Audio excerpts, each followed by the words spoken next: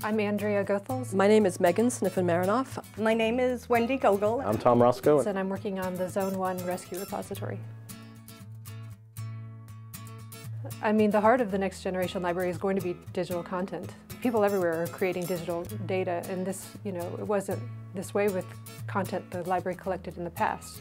So we have to have new ways to collect and get that content into the library's permanent collections. The Zone 1 Rescue Repository is a temporary but secure staging area for digital content. The Zone 1 Rescue Repository is for Harvard students, staff, faculty, anybody at Harvard who has digital content, that there's not a obvious place to put this content. Well, I know we think about this as a very contemporary and even future problem, but the first digital image was created in the 1950s, and we've been just increasing all of our cultural digital content since then. A lot of that content is lost. For example, we don't have the first email, and there's a lot of early electronic information that we're never going to see again. There's a lot of content at the university that's on portable media.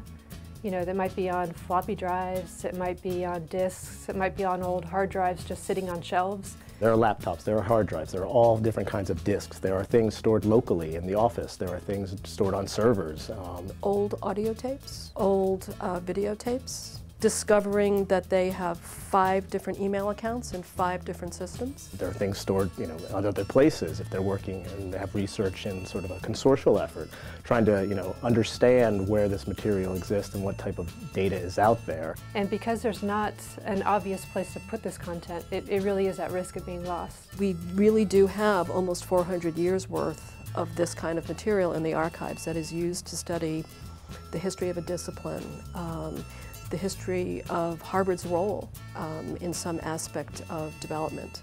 We think that it's at a place like Harvard, where we know that there's a lot of this stuff, that we really should have some sort of organized service for being able to pull content off of this old media and get it into safer places where people can actually see what the content is and make use of the content. A typical user might be a researcher. For example, a Harvard botanist who is on a collecting expedition in Asia.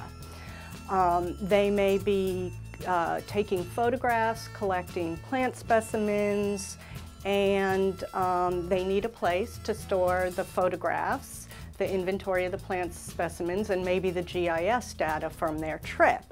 Then they can organize all of that data, review it, and package it up to send it to maybe one of the international botanical databases. Right now we are in the sort of surveying and gathering data part of the project. We have a prototype of the tool that we're using. It's sort of an analytical tool to capture that information. And we are, Harvard has interviewed a few faculty already. We're scheduled to interview a few at Harvard, at MIT. And so we're sort of in that data gathering step.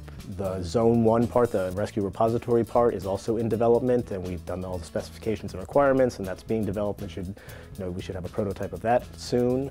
And then the third step is sort of getting together and sort of analyzing the data and the requirements in the system and how it works, and figuring out different policy issues or restrictions, and just the sort of how the requirements to make it sort of take it to the next level.